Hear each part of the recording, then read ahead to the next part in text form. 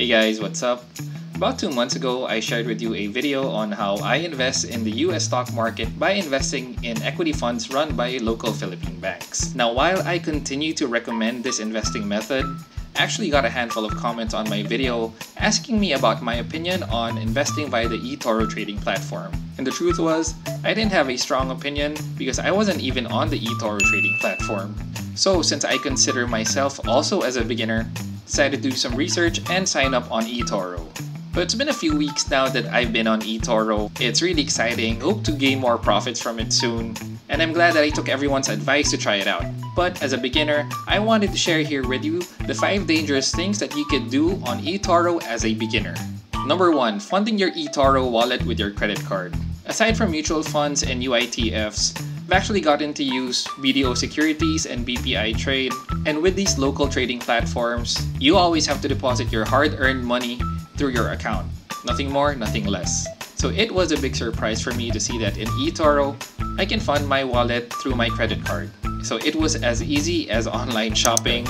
And while this is ultimately convenient, the obvious danger there would be using too much of your credit for your investments. If you pay your credit card on time, technically, you've made money without ever even shelling out. Since this is a high-risk investment, I really would advise against it. I guess the cardinal rule with credit cards apply. Don't put on credit what you can't immediately pay for, and make sure that what you're using on eToro is money that you already have. Just use the credit card for your convenience. Number 2, investing in cool stocks. From investing locally, let's say you're investing in pure gold, frutas. So you're investing in these local brands, and then now with eToro, you're now able to invest in things like Tesla, Facebook, Amazon. I mean, we're all fans, we're all users. Well, I hope I had a Tesla. There's a bit of an emotional or sentimentality that goes into it. And there's nothing wrong with that. I guess what I'm just trying to say is, if you're going to be investing in these stocks, please still do your homework about when would it be the right entry point, if it's a good time to enter the market as a whole. Because it's easy to get blinded with these big names without factoring in if the stock is indeed a good buy right now or should we hold out for a lower price. Number 3, continuing the cool factor. With eToro, you can also invest in commodities such as gold, oil, silver, and I find that amusing because while I see these commodities being sold in the news, I never really understood how I could buy it myself. Again, there's nothing wrong with investing in gold, oil, but where it gets tricky is that in eToro, you can actually buy these commodities even when you don't have on hand the full amount. What I'm trying to say here is that you can purchase gold even if you don't have the minimum amount to buy it with, and this is through their leverage platform. The leverage feature in eToro basically means that eToro is helping you to buy gold by lending you a bit of that money, and the money lent to you does not come in the form of interest such as banks, so it's a whole way of lending altogether. And that sounds like a great thing, but with leveraging, your seed money can appreciate much faster, but your seed money also can depreciate just as fast. So it's a high stakes game. If you don't know what you're doing, I suggest you stay away from the leveraging feature.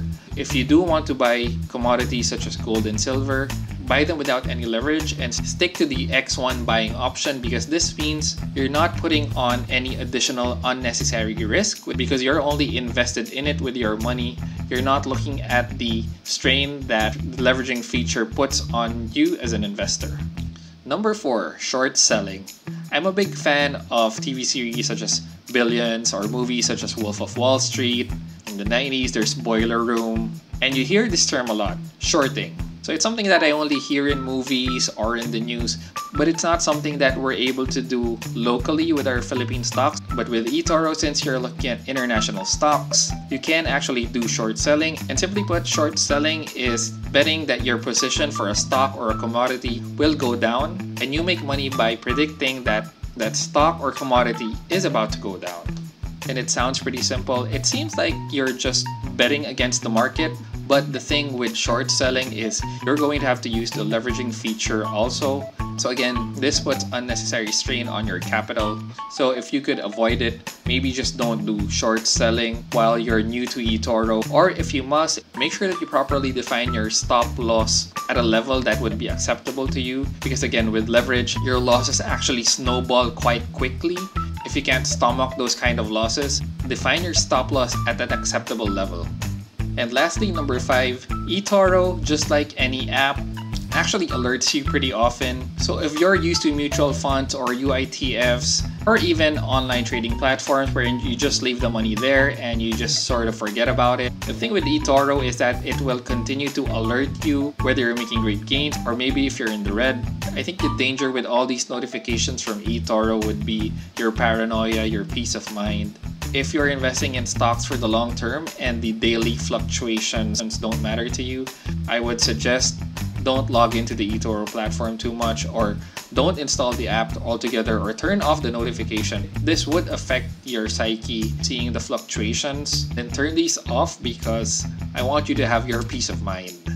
So that's about it, guys. I call these things the 5 dangerous things to watch out for in eToro. But actually, all of it can be avoided if you're just more careful and more prudent in using the platform, especially as a beginner. Give yourself the patience and the time to learn. And this video wasn't made to discourage you from joining eToro. In fact, these are tips to help you get on eToro, hopefully help you mitigate your risks. If there are things that you would like to suggest to me, like last time I got my motivation to sign up with eToro because of your comment, please include it in the comment section. And thanks again for watching, guys. If you've liked this video, please don't forget to like, comment, and subscribe if you haven't already, and I'll see you again next time.